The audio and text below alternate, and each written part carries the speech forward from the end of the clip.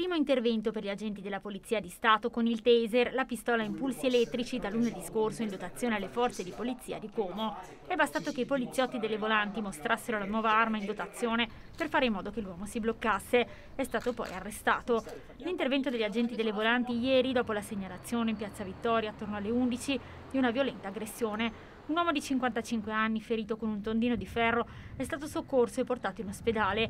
Ha una prognosi di 21 giorni per le ferite riportate.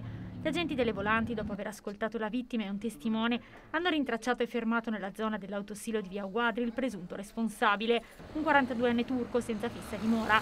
Alla vista della polizia, l'uomo si è alzato con fare minaccioso. Sapendo che aveva un'arma, l'agente ha estratto il taser mostrandolo al sospettato e intimandogli di alzare le mani e stendersi a terra.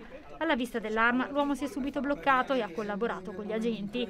I poliziotti hanno subito sequestrato il tondino di ferro, apparso sporco di sangue, con il quale l'uomo avrebbe ferito il 55enne in Piazza Vittoria. Il 42enne è stato arrestato con l'accusa di lesioni aggravate. Processato oggi con rito direttissimo, ha patteggiato 1 anno di reclusione ed è stato sottoposto all'obbligo di firma alla polizia giudiziaria.